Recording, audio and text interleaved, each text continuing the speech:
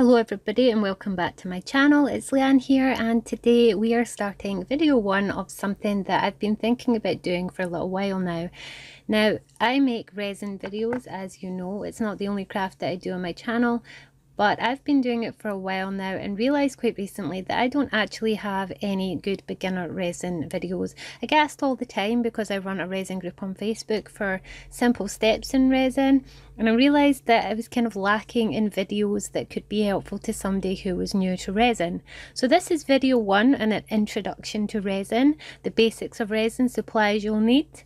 This is just a resin piece that I'm holding here that I hope to recreate with you over the next few videos. It's a very simple piece with very basic techniques, and this is where I'm going to start. I would really like it if you would pop some suggestions below of the kind of videos you would like to see in this series, but I'm going to call this my resin step-by-step series, basically teaching you from the very basics to the very end product of a piece of resin. Now, this video is going to be about epoxy resin. I have very old epoxy resin, so my part B has turned really yellow, but it still works just fine for videos like this, and I will be replacing this as soon as I use this up. Now, this is Mastercast 121 from L.T.Marshall resins, and I've had this for a long time now. This is probably one of my main resins that I use and buy up whenever I finish it. But there are many good quality resins on the market, and I hope to be using different versions of resin in this coming year. This one is a 50-50. That means you take means you take an equal part of A and an equal part of B and mix them together. Now, before you start with resin, there are a few simple supplies that you are going to need, and I'm going to show them to you now. Okay, the first things that you are going to need with resin is some sort of mixing container. Now, if you're going to be working in small amounts of resin to make little things like this, it's best to get little small kinds of containers. Now, I used to use these little shot glasses for resin because they are easy to get at most of my local stores. They're extremely cheap, and you can use them by putting them beside each other, drawing a line with a Sharpie, laying them side by side, and then putting your resin up to the same level in each cup. Now, you can do it with just one cup. If you have a measuring scale, a digital measuring scale, you just place one cup on, you pour in your first part to a certain level, you reset your measuring scale to 0, and then you pour the same amount in the same cup. But now I use silicone cups because they're reusable. I don't need to keep buying them, and I don't add to the kind of plastics that are getting put into the recycling system, especially if they have residue resin in them.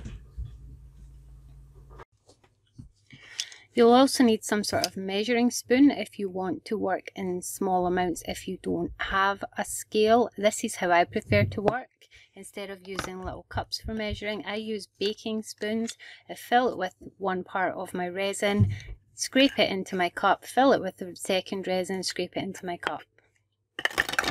You'll also need some sort of mixing spoons. Now, these ones are what I used to use, wooden ones. They're easy to get and disposable, but now I actually use wipe clean stirring sticks that are usually made of either plastic like this, or you can get some silicone ones on eBay.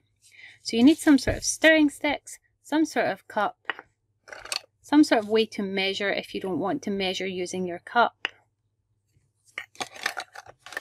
You're going to need some sort of nail file for sanding your resin. I find these really thick nail files for beauty nail files are perfect for sanding resin. And you're going to need a mold. Now, there's 3 types of mold. You can get these hard resin molds, these silicone semi-transparent ones, or just general rubber silicone molds. And any of these kind of molds will do. Now, I also have a lighter, as you can see. You don't need a lighter necessarily. You can use a lighter, you can use a spray bottle of rubbing alcohol or a spray bottle of acetone, and these are just tools to help get rid of bubbles on the surface of your resin when you start. I prefer lighters because that's how I was taught, but I'm very careful with them because you can overheat your resin and actually cause it to bond to your silicone, and instead of a lighter you can actually use a heat gun meant for crafts. But yet again, you have to be careful as you can bond your resin to certain silicone, and I found this semi-transparent kind of silicone, this white colour, is usually the worst culprit for resin bonding to it if you overheat it. Okay, another thing you are going to need is some sort of cleanup. I found that baby wipes are actually really great at cleaning up resin, for taking anything off of your spoons, if you get it on your hands or surfaces. Baby wipes work really well, any brand. Now, I would suggest that you also invest in some latex or non-latex gloves. I actually have an allergy to the gloves themselves, and it doesn't matter if they're latex or non-latex. I can't wear them because it is a worse reaction on my skin than just using resin. So what I use is various types of barrier creams or heavy moisturizers on my hands prior to working with resin. I then make sure I keep my baby wipes handy so that I can clean my hands frequently while I'm using resin, just to make sure nothing stays in contact with my skin. You should also be thinking about working in a really highly ventilated area or using some sort of mask. I actually have masks, but for the same reasons I can't wear gloves. I have sensitivities, and prolonged use of masks on my face cause me issues. So instead I work in a room that has two patio doors directly behind me and a window just to that side, and all of them sit open most of the time whenever I'm using resin. Another precaution I take is that I limit the time that I work with resin. I will make very small batches, 1 to 2 pieces over the course of 3 days, so I'm literally only using the resin in very short bursts, leaving it to cure, and then I will wait a week or two before I make any more. I tend not to work a lot with resin anymore because back in 2013, I think it was, I used to work with polyester resin when I ran my online store, and constant exposure to the resin itself, even though I wasn't really getting it on my skin, caused me to have a saturation reaction. That is when your body absorbs either through fumes or coming in contact with the uncured resin continuously, and it builds up in your system and causes like an extreme allergic reaction. And it affected my lungs, and it affected me having headaches all the time and nausea, and for an entire year I had to detox from any kind of polyester resin. I couldn't go near it, and now I literally very rarely work with polyester resin, and I work with epoxy resin, and I've never had any problems since because I am quite careful. These are all things you need to take into consideration, especially if you work in your home and you have young children who are constantly around the area that you may have resin fumes. When I'm leaving my resin to cure, it is always in this room, and this room has a constant airflow, open window, and even though it's only 1 or 2 pieces, there is still constant airflow in this room. This is not a room my children spend a lot of time in. They tend to just stay upstairs in their own rooms or come down here very rarely. So it is something to think about if you're going to be using resin. Even if the company who sells your resin claims that it is non-toxic and low odor, that does not mean no risk. Non-toxic usually means in its cured state, and that it can be used for things like food or drink safe products. It doesn't mean that in its liquid state ingesting it would not cause problems. Resin in liquid state is a whole other problem in itself. Low odor does not mean no fumes, it just means no smell. So you may not have a smell from your resin, but it does not mean that there are no fumes at all. So hence it's always better to sit on the side of caution, using gloves and masks if you are able to, well ventilated areas, and limit the use that you are exposed to resins. I've heard so many horror stories for people that work with copious amounts of resins on a daily basis, much like I did.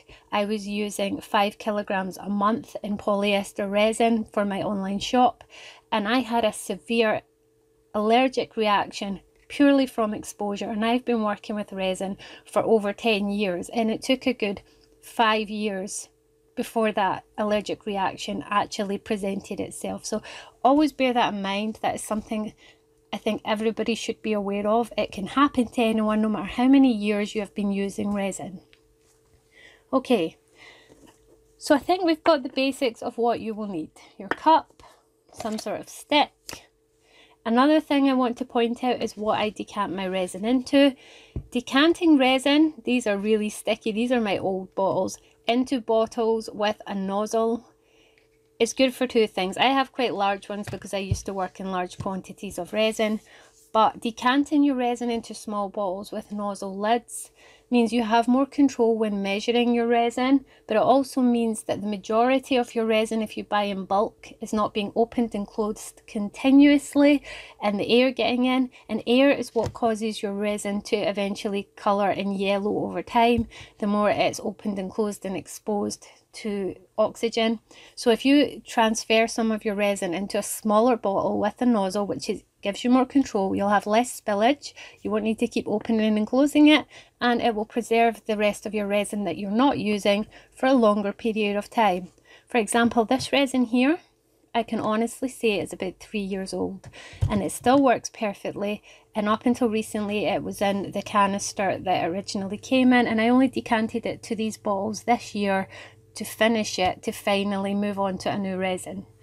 Okay, so I think we've covered the basics of what you will need, some of the risks, the basics, and now I'm going to show you how I mix up clear resin. Now, bubbles are a massive problem I've noticed with epoxy resin of many brands. Some brands are absolutely great for dispersing their own bubbles, but some resins, when they're a little bit older or they get a little bit cold, they can be quite horrendous. So I'm going to measure my resin the way I first learned to do it. Just pure basic. If you don't have scales or you don't have measuring spoons or silicone cups, this is how I started. So we're going right back to basics. I have had these plastic shot glasses for a long time now because I no longer use them. I'm trying to cut down on my plastic wastage, but you can actually reuse these glasses. You can let the resin cure and peel them out, or you can simply let the resin cure and just use them straight on top of the resin that is cured in the bottom of the cup. If you can't get it out, it just makes a new solid base. So this is how I started with resin. Measuring 2 cups because my epoxy is a 50-50, which means the same exact amount of part A and the same exact amount of part B. So I try and make sure my lines are pretty much the same. And then I lay out my 2 cups. Now I also use reusable stirring sticks now, but for this video I'm going to go back to wood because I'm going to show you these can be cleaned and reused. You don't need to throw them away after every use. You want your 2 lines facing you. Then you want to decide which of your resin is the thicker part. Now to do that is pretty simple. If you have a see-through bottle like this, rotate and move your resin. The speed in which the liquid moves in the bottle dictates how thick your resin is. As you can see, the yellow resin is a lot faster at moving around, which means it's thinner. So I'm going to take my thicker part of the resin because this is the part that will give you the most bubbles. The thickest part is usually the worst criminal in bubble making, shall we say. I'm going to pour my resin to my line. Now I'm in Scotland, and even in summer it's not particularly warm here, so 99% of the time my resin is thick, and even when it's brand new and not having it for many years, it's usually thick and bubbly. Now as you can see, every time I touch a resin bottle, anything, I am cleaning my hands, and sort of 2/3 into the process, every time I will reapply some sort of cream to my hands if I feel like I need it. Just always be mindful of protecting your skin and your breathing when using resin. Okay, so I take my thickest part, and as you can see, it's really bubbly, it's really thick, and this is what I personally do, how I was taught. I have a microwave that I use specifically for heating up my resin. I put this little cup in there for about 8 seconds for this little tiny volume. This requires knowing your microwave or your heating tool really well, because you know the strength of it, how hot your resin is going to be. Basically, I heat it until I can hold this cup in my hand and it feels like hot coffee in a plastic cup. Now that may seem alarmingly hot to you, but this is why we only heat one part, because your cool part is going to actually cool it down to a perfect working temperature. There are many methods to heating your resin. You can previously, before working, take your entire bottle and set it in a bowl of boiling hot water until it comes to the desired temperature. I also have an electric wax warmer that I could set this cup on top of until it heats to the desired temperature. Or I have seen people use their heat gun in silicone cups to heat the resin to the desired temperature. I like things to be quick, simple and pretty methodical, and that they will work the exact same way every time. So I microwave this for 8 seconds in a 700-watt microwave, and I take it out and stir it. Then I hold it in my hand until I'm sure it feels exactly as I'm used to. I've done this for a long time, so it feels like hot coffee in probably a plastic cup, a bit thicker than a polystyrene cup. If it feels too hot to hold in your hand, it's too hot. Leave it aside to cool down. You should be able to hold it quite well, but it be like quite a good hand warmer. So I'm going to go and do that now and show you the difference. So right now you can see it's sort of foggy, it's got some bubbles, it's very thick, it moves quite slowly, and I'm going to go and heat it up. Okay, I'm back, and as you can see, it's not too hot for me to hold in my hand, but I can feel that it would be like the perfect drinking temperature if it was a cup of coffee. As you can see, I've not stirred this yet, and it is like water. The bubbles are pretty much gone, and this is very liquidy. I'm just going to give it a stir just to make sure the heat is transferred. As you can see, it is really runny, and that is what you want. Now, the problem with preheating your resin, it cuts down the working time massively. So when I don't preheat this resin, I'm just measuring out my second part of my resin here, and we put the hot into the cold because this is more fluid and will be easier to disperse with very little waste. And you want to work quickly. You don't want this to start cooling down too fast, and you don't want it to sit too long because you have just reduced your working time from about 45 minutes to 20. If even. If you make your resin a little too hot, it may even cut it down to an even shorter time for working. So I mix it quite quick. I'm not too concerned if it does get a few bubbles because the heat will transfer through the mixed resin and they will rise when we put it in our mold. Now, you want to mix until you can't see any traces. These are like little ribbony lines that will be through your resin. Now, when you've heated your resin, you don't have to be too particular about your mixing. You don't have to be too slow. You actually want to work fast when it's being preheated like this until you can see that there are no lines or ribbons or any variations in the resin that just don't look right. They look a bit murky. And as soon as there is none left, you can leave that cup sitting for just a few seconds. You can wipe off your stick with a baby wipe. It's quite hard with baby wipes with some of these sticks. They tend to sometimes stick in the bits of the grain, but as you can see, it's clean and usable. So we grab a mold. Now I'm just going back to this blue mold because it's clean.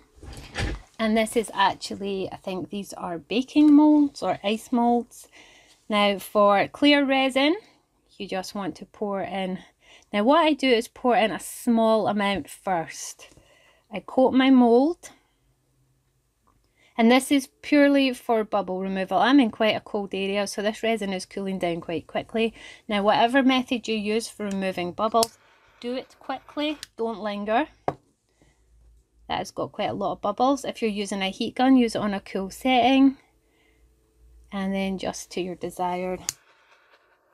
Just quickly, if you're using acetone or alcohol in a spray bottle, I would do the same thing. A thin layer, then your alcohol, then a thin layer, then your alcohol. This just helps disperse the bubbles. Now more bubbles are going to rise over the next minute or so, so we're just going to let that sit. And I'm going to pour the rest of the resin into another mold while we work on this one. Okay, as you get better with resin, the amount of resin you make and the measurements, it becomes something that you just get a feel for and you know how much resin to make. Using a scale is an advantage because you can get more precise, but we're doing this as simply as possible. Okay, So as you can see, my resin's been sitting and some bubbles have risen to the surface. And I'm just going to take my lighter and quickly get rid of them. And as you can see, pretty much there are no bubbles in the resin at all. I haven't lingered on my mold with my heat. I haven't needed to because my resin already was pretty bubble free. And trust me, this is a resin that when I mix can be extremely bubbly if I don't follow these steps. And I have no bubbles here whatsoever. Okay, so now we're going to put something in our clear resin. Now, layering is a very important part of resin making, but as this is a basic video and number 1 in our series, we're going to go for simple, which means we don't need to cure a base layer, we don't need to worry about it being too thick. We're going for quite sort of basic inclusions. Now this is the exact same process, be it beads or be it thick stickers or something thick that you want to put in your resin. And these are actually beads, so I'm going to show you that with the same beads. Okay, so I have some acrylic star beads here, and I'm going to use a set of tweezers. These are reverse tweezers, but you can also use, in fact, I think I'll use these normal tweezers. Just a set of tweezers because you don't want to actually get your hands in there. And you want to pick out some of the colours that you want to place in there. I think I'm just going to go for a little bit of a rainbow. Now, I always put out more than I may need. It's better to have supplies on hand that you don't use. And the best trick that I have found for things, especially beads that have holes in, is to one by one, if you still had extra resin sitting, like your cup, in fact I'm going to bring that back, my extra resin, I just poured it into a mould off to the side here. Keep your tissue handy in case you touch anything with resin, your baby wipe. You're going to take your bead and dunk it in your cup of unused resin. You're going to move it all around, and as you can see, there are air bubbles coming out of the middle of the bead. You basically want to submerge until you get rid of all those air bubbles.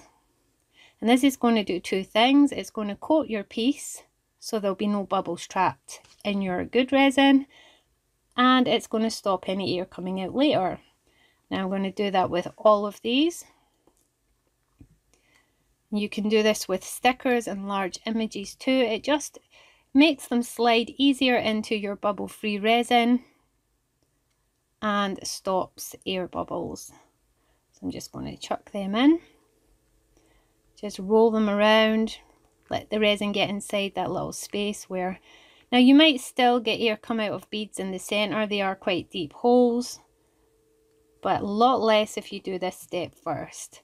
And again, not really touching the resin with my fingers too much. And if I do touch it, I have my baby wipe handy, and I already have barrier cream on. If you're using gloves, obviously you won't have to take these precautions. But if you're like me and gloves are a no-go, this is a good alternative. Okay, so getting my... You want to place them where you want them. Just fill up your little mold. And this is the same process with stickers that I do, or any images. I dip them in resin first. And as you can see, my resin is already starting to thicken because it was preheated. Just getting rid of little bits that I don't want to be in my piece. Because it was preheated, it is making it gel up a lot faster. So you need to learn to work fast if you're going to be using this method. Not all resin has a lot of bubbles. Some resins is really great at bubble removal. So if you have a resin that gets rid of bubbles really quickly, you really don't need to preheat your resin. I just find it works with most resins that I have used. Okay, so once everything is in place, like I said, this is the exact same process if you're putting stickers in. If you are also doing dried flowers, but dried flowers you would put a much thinner base layer of clear resin because you wouldn't want them to float too much. You really have to think about layers if you're making something with lots of little pieces that could float.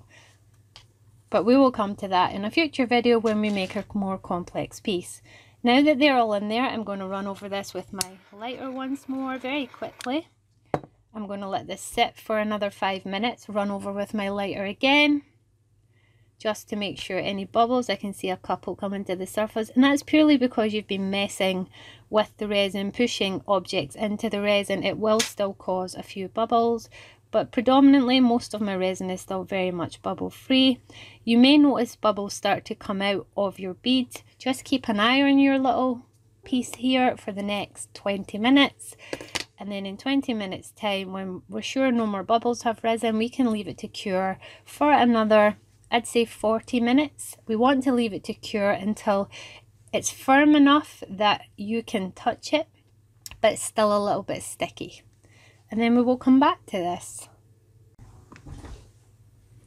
Okay, now my resin has sat for a good 20 minutes. I just check if any bubbles have risen to the surface. As you can see, there are very few bubbles at all. I don't think I need to run over it with my lighter, although I do see something in my resin, just a piece of fluff that I'm going to pick out. Sometimes that happens when you're using baby wipes. Oh, there we go, got it. I'm just going to make sure my beads are pushed to where I want them. That's something you need to watch for if you're using thick layers of resin, is your pieces will float and move. You only really need to babysit them until your resin starts to thicken up. My resin still is slightly on the fluid side, but as you can see when I'm touching the resin, it is thickening up. At this stage, it is capable of, there is that big hair in that, it is capable of holding glitter. As you can see, it is quite thick. If I'm only putting a little dusting of glitter, I can add it now. If you add your glitter when it is too liquidy, it will all float to the middle or sink. But I'd say there are no bubbles, so I don't need to hit this with heat anymore. And it's not too liquidy that the glitter is going to float to the middle too much. It's definitely not going to sink when it's at this stage of thickness. So I'm covering that in my white glitter that you can see here is behind my stars. And now I'm going to leave this to fully cure overnight. Now, I'm not adding a backing colour to this because I'm going to show you the easiest way to finish your piece and to do a backing colour is to do them both at the same time. It cuts down on the amount of layers you do, it cuts down on the thickness of your piece. So at this stage, this is something I do with all pieces that I'm going to add a backing colour to. I leave them at this stage to cure completely. The backing colour is going to be done outside of the mould. That is also when we're going to add our little bail. This is a really simple 2-layer process for this piece of resin. This is a really basic video. We will do more experienced resin pieces in future videos, so if there's anything particular you want me to go through in a video, please pop a comment below. While we're at it, don't forget to subscribe and hit that notification bell so you don't miss the next videos in this beginner series for resin. I'm going to leave this alone for at least 12 hours. This resin of mine cures in 8 to 12 hours, but please always go by the packaging on your own resin. Excuse me if I've got the hiccups. Go by the packaging of your own resin. Some resins take 24 hours to cure, some might take a little bit longer, and be aware that the actual temperature of your room, the humidity, can also alter how long it takes to cure your resin. A good way to know if your resin is cured is to put your mould on your hand and press the middle bottom of your piece. It won't damage the top of your piece, but you'll feel if it's soft or if it's solid. If it feels pretty solid underneath, you can touch your resin with some tweezers and it should make a tapping noise when it's ready to be taken out of the mould. If in doubt, leave it longer. Demolding something too early, if you think it's cured and it isn't quite, can actually leave tide waves on the piece of your resin. That is when the surface is still a little bit soft, and when you take it out of the mould, it makes these permanent lines across your shiny piece, which the only way to fix is glazing your resin. And in this video, we're trying to do this without any glazing because this is a shiny mould to begin with, and we want it to come out like this without any extra effort. This is a very basic piece. So I'll see you when this is cured. Okay, it has been more than 24 hours since we put this in our mold. So now what we're going to do is unmold this. Now, this is a really old mold of mine, and unfortunately the other day this was actually knocked off my table. You're going to see in a minute. Down the back of my desk I have a heater, and remember I talked about fusing your mold to your resin piece with too much heat?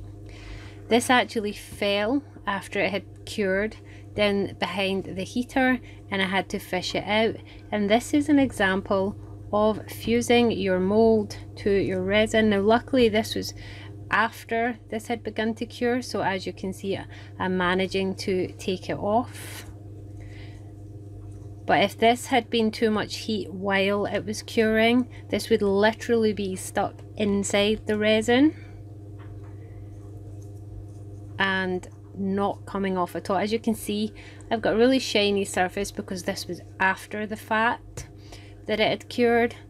But just bear in mind that too much heat will fuse molds to resin, as did there, and that was purely from heat after it had been cured. Now the next thing we're going to do is we are going to sand our edges.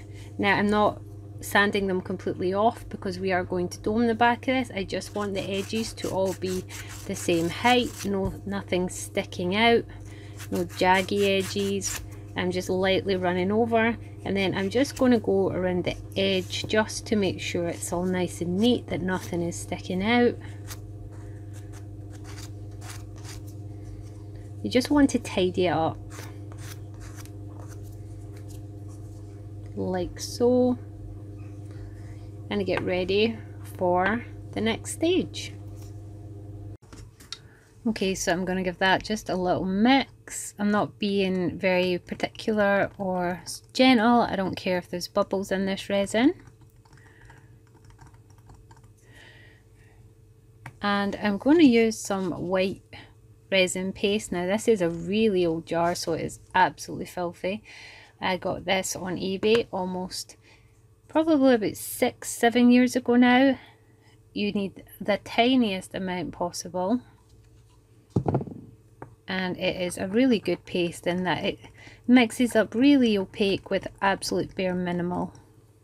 And the only thing with using things like resin paste, sometimes it can make your resin take a bit longer to cure, and this one definitely does that if you use too much. So mixing up a nice opaque, and on this one there was some glitter, so what I'm going to do is grab some white glitter. I actually think I added that after I was almost finished with the piece, but we're just going to add a little bit glitter. You probably won't see this much because this is such an opaque colour, but you'll see it in hints. I think I've maybe got too much paste for you to see at all. Yeah, you're not going to see that. But normally if you haven't added quite as much white pigment, it is a tiny bit transparent. You sometimes see the glitter shining through. Okay, now to actually dome the resin piece, I like to grab a silicone mold and just the flat side and just settle my resin piece on there. And this is just if I have any spillages, it's not going to stick to the table. Now there are many ways that you can mask off.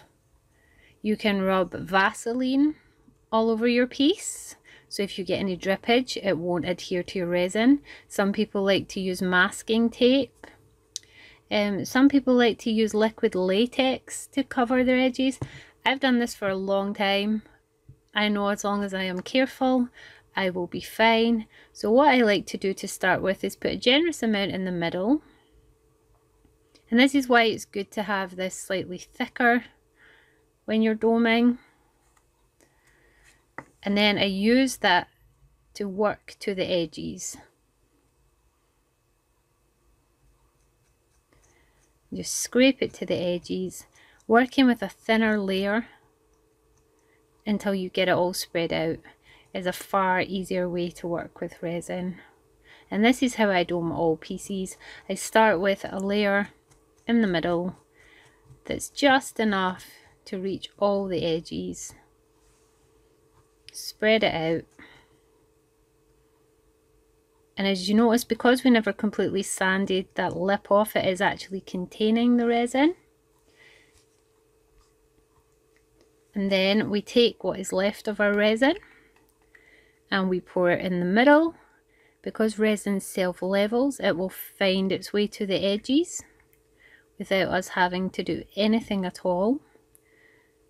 Now you don't want to make it too thick because it will start to tip over your edges if you've made too much resin. So you just want to cover your back with just a semi-thick layer until things like this are no longer showing through.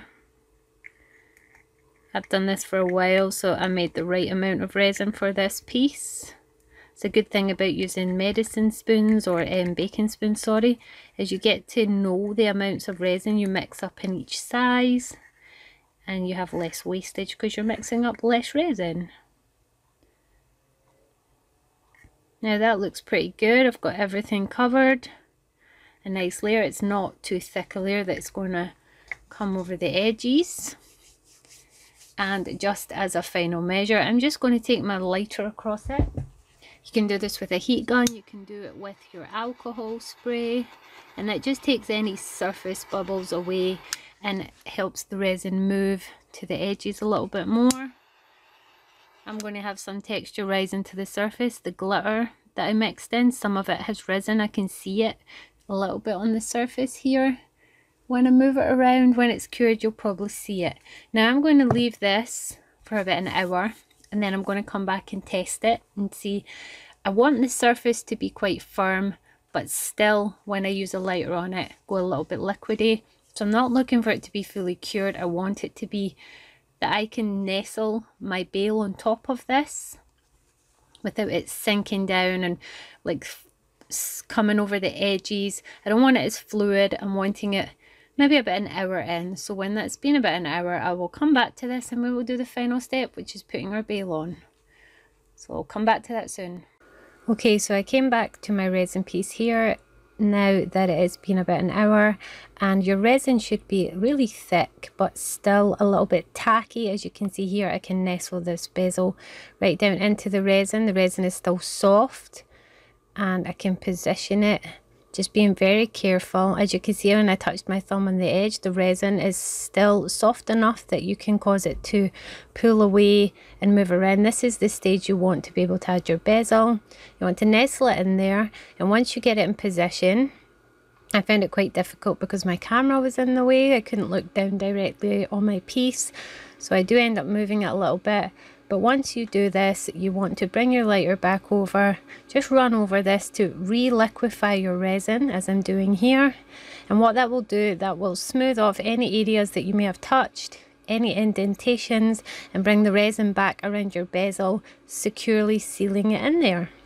So that is how I apply my bezels. I always do it at this stage, whether it be a brooch back, a bezel, a bale, or anything like an earring post. I tend to always do it at this stage, and then just run over with your lighter, and any little strays and threads from touching the resin will soak back in, redome your piece and make it look perfect. Okay, so it's been overnight, and as you can see, we have finished and cured our piece. And it's a little bit duller than this one. That's purely because it's a really old mold and it has lost some of this lovely shine. And the reason it looks a little bit different is the beads make a massive difference to how the piece turns out. But as you can see, we have the glitter has all risen to the surface. That's why it looks a little bit uneven. Our bezel is really secured in there. We have a nice, neat, finished off piece of resin. And this is to the standard where you could turn it into a key ring or a really chunky necklace and give it to someone, and it is a decent finish. So that is how we take the first steps in making resin and make something really simple and really finished. so that you can actually gift it to someone in just a few simple steps. In the next videos, I hope to go more into layering resin, maybe polishing and sanding resin. If you just leave some comments below as to the types of video you would like to see next in this new resin beginner series, I will happily get on that. The next video I'll be putting up will probably be the video for Let's Resin, where I'll be using alcohol inks and embedding some fairy lights into a very big mould. And I hope to see you again very soon. I'm sorry for the delay. I've just been a little unwell this last couple of weeks and had a lot going on. I would love to see you subscribe, hit the bell notification and comment below with what you would like to see in the next resin beginner tutorial.